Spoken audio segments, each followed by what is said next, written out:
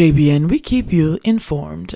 I am Michelle Jones, and in the news, admission of 2 or 3 secret gang recordings, transcripts, blocked.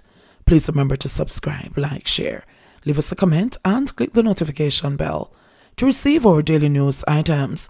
2 of the 3 transcripts of the secret recordings of alleged members of the One Done gang were today blocked from being entered into evidence after defense lawyers raised objections. The prosecution's first police witness and the third of 42 in the One Done gang trial this morning testified in the Home Circuit Court that she had spent more than a year transcribing the recordings which she had received on a compact disc. The court heard that the witness had prepared 2 documents, including one which had more than 175 pages.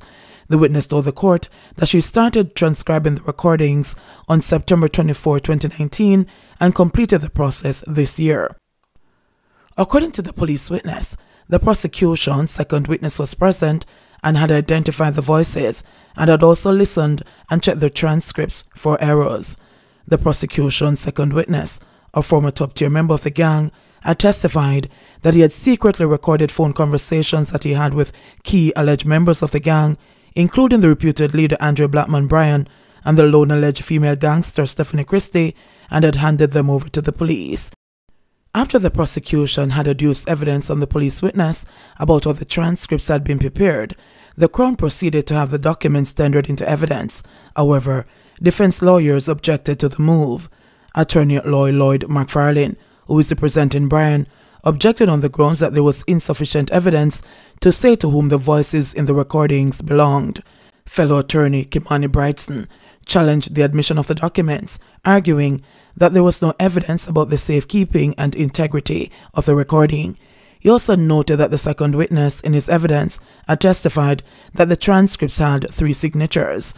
The lawyer said that he would not be accepting any other document other than the one that the witness had spoken about. Bryan is representing defendants Tom Taylor, Owen Armsby, and Daniel Mackenzie.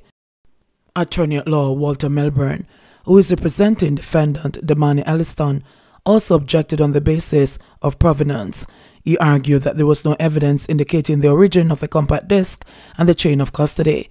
I'm saying that the witness received the compact disc. We do not know where it came from. It's as if it came from nowhere, he argued.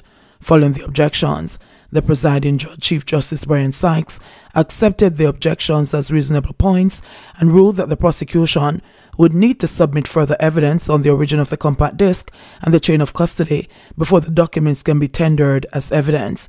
He, however, accepted a request from the prosecution for the transcripts to be marked for identity.